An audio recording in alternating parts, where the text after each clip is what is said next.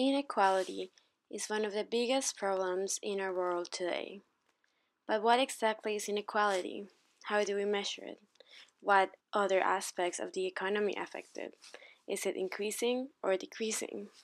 In this video, I attempt to answer some of these questions, focusing on the impact that technological development has for inequality, using Chile as a case study.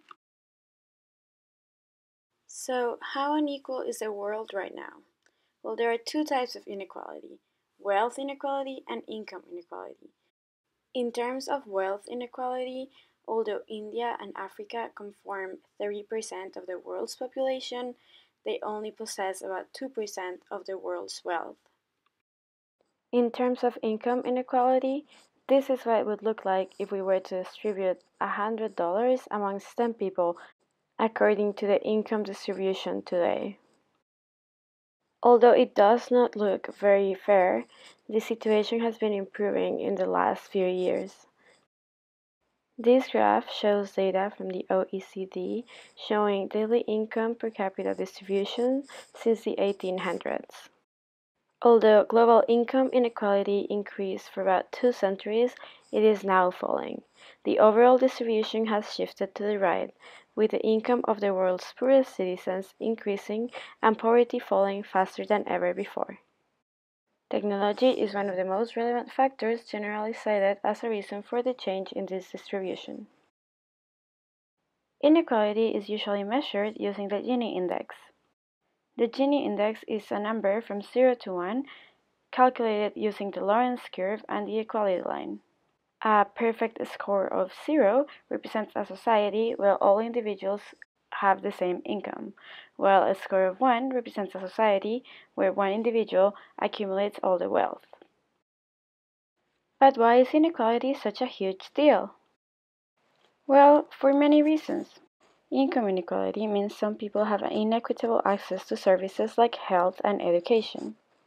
This distinction means that some part of the workforce does not develop to its full potential, making the country's income growth less than what it could potentially be. A second reason why inequality is important is because of the Easterling paradox, which shows that regardless of absolute increases on income, people's happiness doesn't increase unless inequality decreases. The paradox is explained by horizontal inequality, which refers to the human tendency to measure ourselves in relation to our neighbors and not in absolute terms. Let's now review the situations of 3 different countries with different Gini scores. This chart shows the gross domestic product, the Gini score, and the population levels of 3 different countries. Out of those 3, Germany has both the highest GDP and the lowest Gini index, meaning that it is the most equal. Germany is a rich country, with the highest income per head of the EU's largest countries, comfortably ahead of Britain, France, and Italy. Unemployment is the lowest in the EU. Labor shortages are actually one of Germany's biggest problems. However, as seen in the graph, Germany is also one of the most unequal developed countries. On household income, Germany is close to the European average, but on wealth, Germany is significantly less equal than its European peers. The bottom 40% of Germans have almost no assets at all, not even bank savings. Furthermore, income inequality is on the rise. The Financial Times reports that, as far as incomes are concerned, the gap between the poorest 10% of Germans and the richest 10th started widening in the mid-1990s. It did so largely for the same reasons as elsewhere in the developed world: globalization and the loss of jobs through technological change. On the other side of the spectrum are the Seychelles Islands, with a high score in the Gini index, and a very high GDP as well. Seychelles is the only African nation considered as a high-income country. This is largely because of its low population, which makes its GDP per capita very high. Most of Seychelles' income comes from a market-based diversified economy, with rising public sectors and tourism. However, despite the country's newfound economic prosperity, poverty remains widespread due to a high level of income inequality, one of the highest in the world. Economists deem the stark appearance of inequality very predictable. For many years, the government tried to keep the gap between the highest and lowest paid as narrow as possible. But command and control policies and laws in this regard contributed to economic stagnation.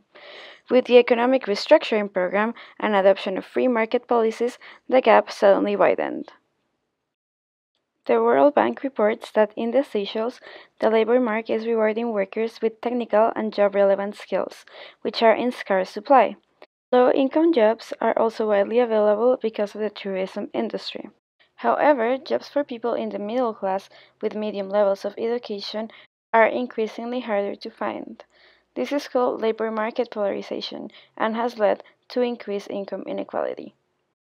This phenomenon is common in the global economy, and a lot of research has been done to establish strategies through which economic growth can help reduce income inequality instead of increase it. Given the relationship between technological development and economic growth, and the relationship between economic growth and income inequality, and the increasing trend on technological development, a lot of research has been done attempting to predict the impact that technological development will have on economic inequality. Clearly, no economist would argue that technological development is bad. First of all, it was thanks to technological development that we escaped the malnutrition trap a couple years ago after the Industrial Revolution. Technology increases efficiency and productivity, accelerating economic growth. It does so through the mechanisms of creative destruction, which Joseph Schumpeter defines as the incessant product and process innovation mechanism by which new production units replace outdated ones. Some people have expressed fear of humans being the next product to be replaced, and that the fast pace of the technological advancement will leave us all without jobs and lead to a global economic crisis. However, there have been multiple technological revolutions, including the agricultural, the industrial one, and most lately the digital one. And as far as I know, we're still alive. This is not to say that economic advancement only brings benefits to our economy. Many authors have warned of the increasing economic inequality driven by the economic growth caused by technology. As we mentioned in the case of Germany, technological development is one of the reasons most commonly cited to understand economic inequality increasing in developed countries. This is because of the polarization of jobs explained before. Wages are set based on employment rent, meaning the cost of losing a job. Technology has the ability to replace jobs that involve routinary tasks. These jobs are generally white-collar jobs taken by people in the middle sectors of the economy. Other low-wage jobs in the service sector that require human interaction and empathy are still available. Technology also creates new jobs, but these are usually only available for very high educated people, meaning the elite of the economy. Hence, technological development forms a gap in job offers for the middle income class, increasing income inequality. However, there is one region in the world where income inequality is actually decreasing: Latin America. In order to understand the mechanisms behind this phenomenon, let's examine Chile. As this graph shows, Chile is a developed country with one of the highest income inequality rankings. This is true for both wealth and income inequality. It is also one of the few countries where income inequality is decreasing. Perhaps telling of the reasons behind this phenomenon is the fact that Chile is still behind in the technological revolution. Government spending on research and development is one of the lowest among developed countries. One of Chile's biggest sources of income is mining, especially through the copper industry. This has always been the case and is almost embedded in the Chilean culture.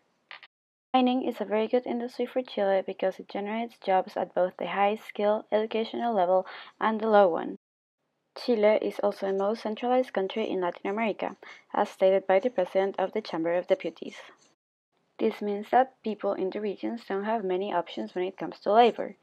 People in the northern regions of Chile mostly rely on mining. This means that although low-skilled labor is very dangerous, most people choose to take it and rely on it to make a living. This scenario leaves residents of these regions highly vulnerable to development technologies that might replace their jobs. However, Chile is not advanced yet in these technologies, and most of the ones that have been implemented generate jobs of the same skill level. For example, aerial drones to survey the lands still need to be supervised by someone who knows about mining.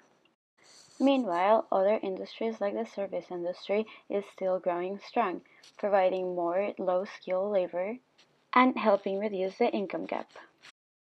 An example are the Pronto convenience stores owned by the petroleum company Copec. Chile's strong economy allows companies like this to open more stores, which employ more people. International economic growth and friendly outsourcing policies for multinationals have also helped Chile produce more low-skilled labor and reduce the income gap.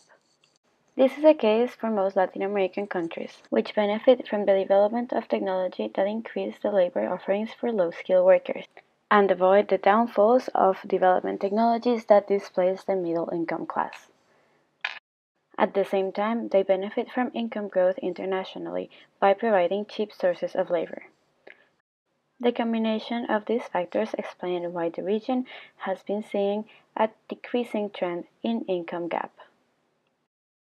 This is not to say that Latin America has avoided the pitfalls of economic growth in relation to income inequality, but rather that the full-blown effects have not been seen yet. The determinant factor for how well Latin American countries manage to handle economic growth will be the institutions built around them. A special concern should be given into access to education. Low-skilled workers that access education are able to develop skills that allow them to handle a potential replacement by technological advancement. Equal access to quality education also helps to bridge the so-called digital divide and allows everyone to take advantage of technological developments in the same way. This is especially worrisome given that Chile has one of the lowest net spendings on education amongst developed countries. Additionally, the education gap amongst poor and rich people in Chile is especially worrisome. Free access to quality education has been in the forefront of debates in Chilean politics recently.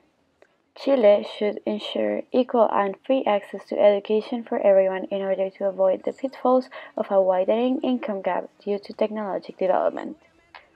Other policies that could be considered are migration.